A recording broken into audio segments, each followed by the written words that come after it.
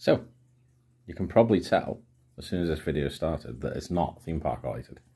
And it's closed season. It's January. Essentially, I've got a Game Boy which I've had since, I can't remember how long, years. 90s, in fact. I've kind of recently cleaned it up a little bit, just given it a bit of a scrub on the case.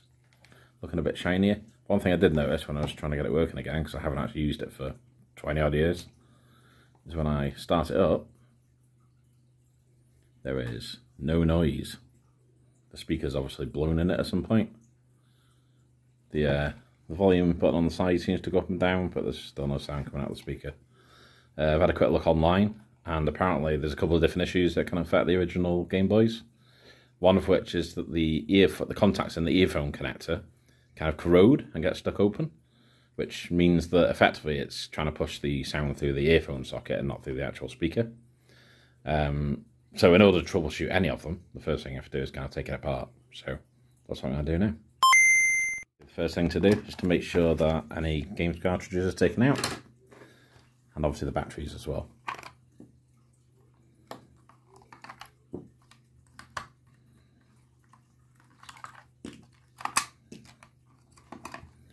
Batteries are out. Now there is a number of screws that you have to take out to be able to take the case off. And the screws are actually, I think they're called tri-wing screws, so they're not Phillips crosshead screws, they're kind of a triangle shape. I'm not sure you can pick that up on the camera. Which means that you have to buy a special screwdriver to take them out. Or, if you're really careful, use a really small flat bladed screwdriver, which you can just about get the screws out. I didn't have a tri-wing screwdriver. So yeah, that's what I'm going to do.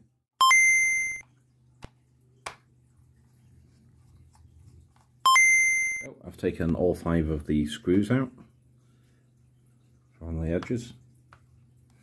There should be 6, but last time I took it apart just to clean the case, one of them snapped off. So now it should separate.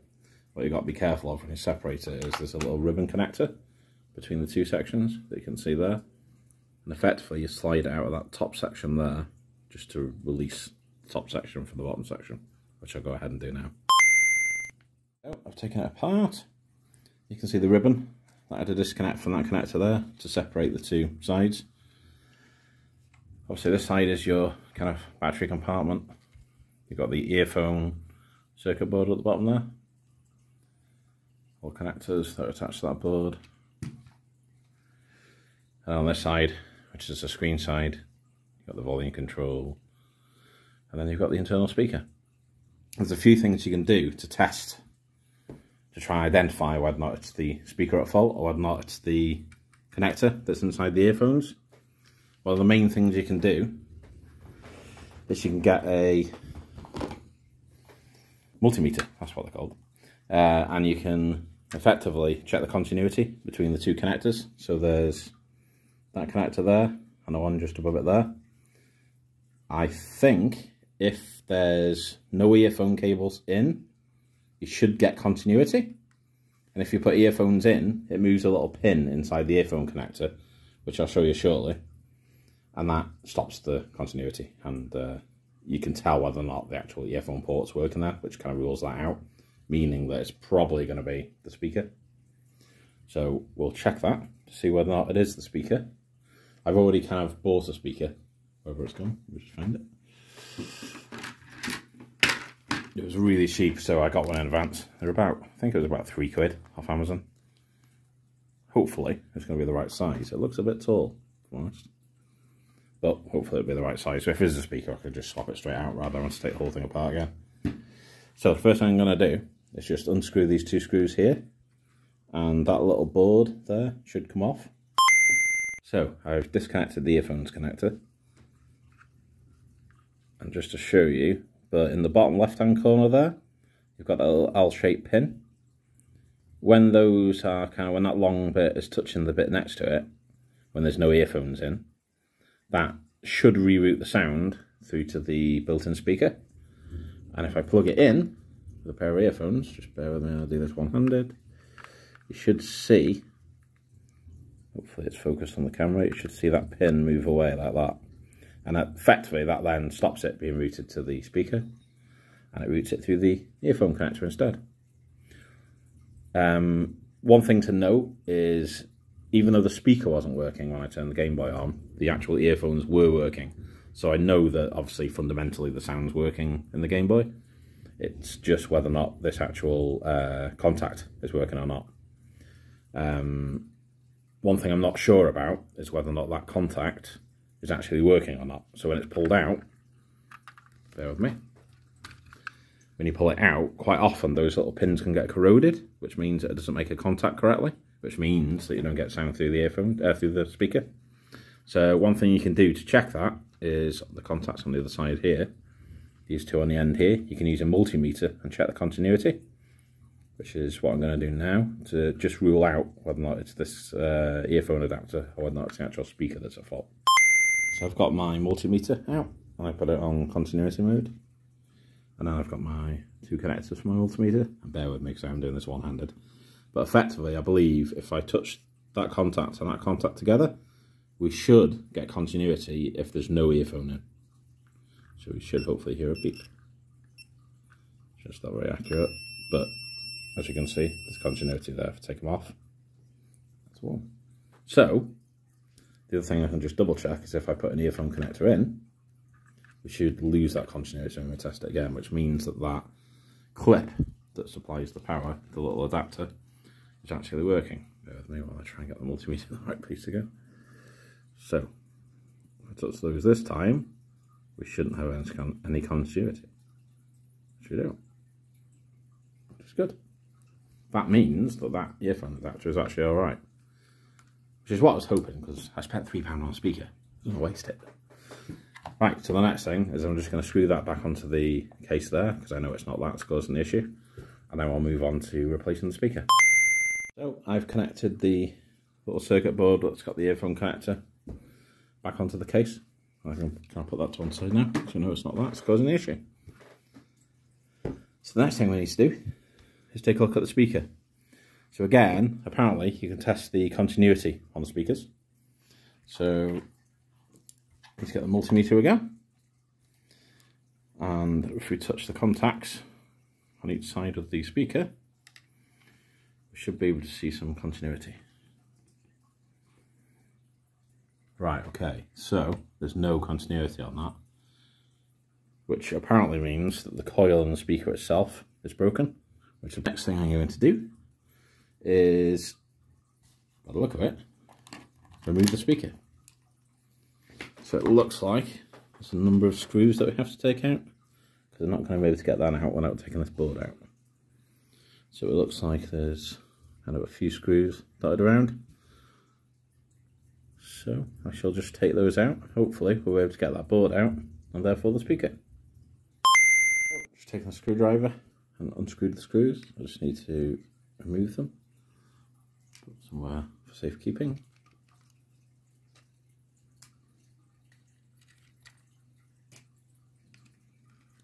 Quite a few of them on this board compared to the rest of it.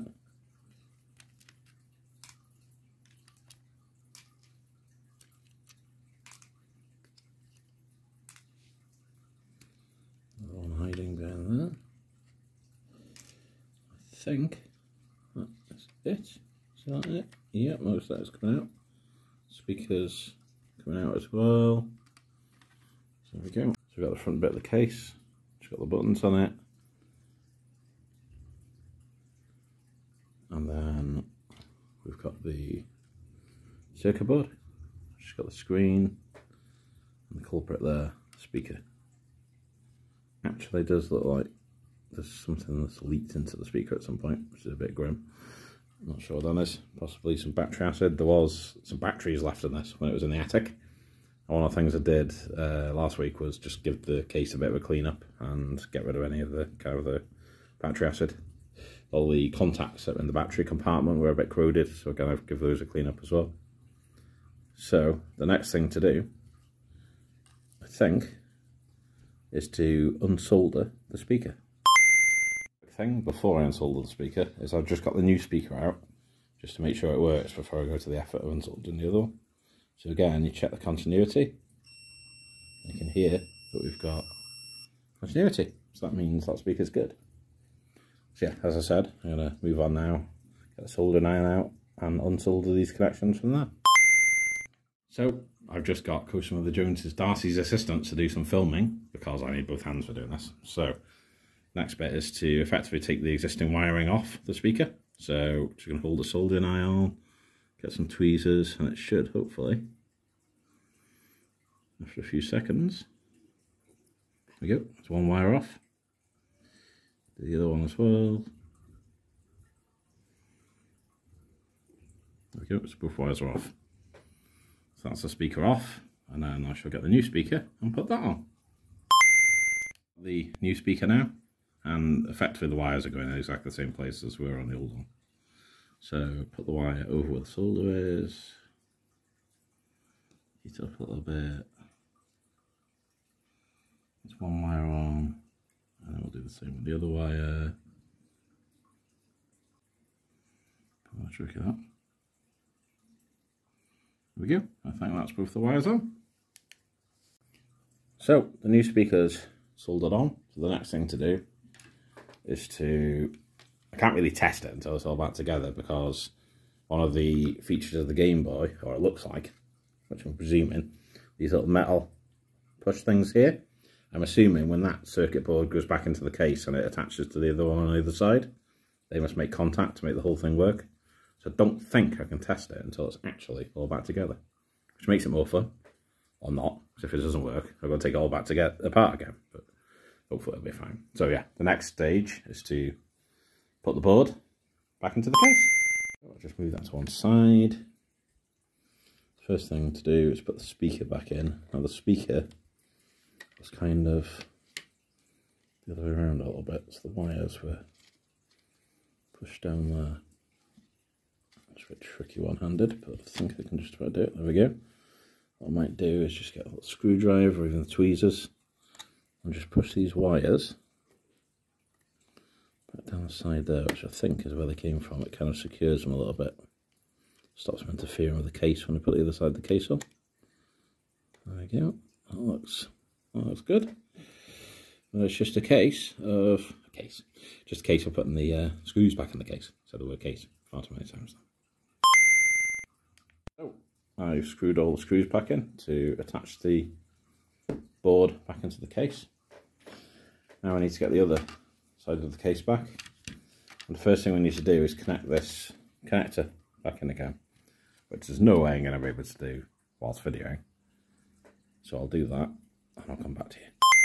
So I've connected that connector in, a little bit fiddly, but it's back in. And then it's just a case of reassembling. So, case back on there. A little bit fiddly. There we go, it's back on. That's just a case of putting the screws back in to hold it all together now, which is what I shall do next. I've reassembled the case, put the screws in. Next thing to do is to put some batteries in it and do a bit of a test. Grab my batteries.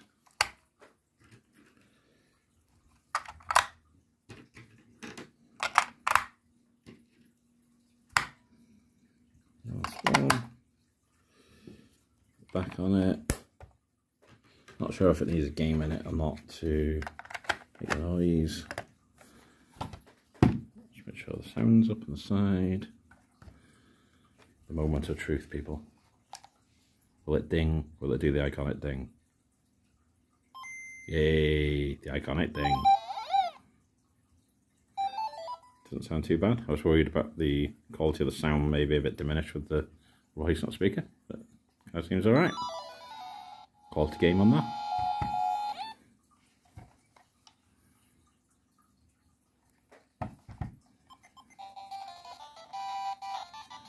Yeah, sounds fine to me. So, there we go. Turn off for a second. So yeah, it's one of my Game Boys brought back to life.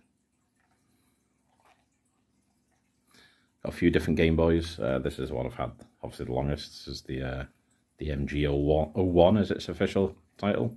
It's the original Game Boy. We've got a whole host of For the Game Boys, we've got a bit of a retro game console collection. At some point, I'm sure we'll do a vlog on that as well. But for now, hopefully that might help anybody if they need to ever swap their speaker. I'll put a link in the description to the speaker that I used, so feel free to purchase one off Amazon if you so need to. Until next time, stay awesome. Watching Coasting with the Joneses. Please like, share, subscribe, and most of all, stay awesome.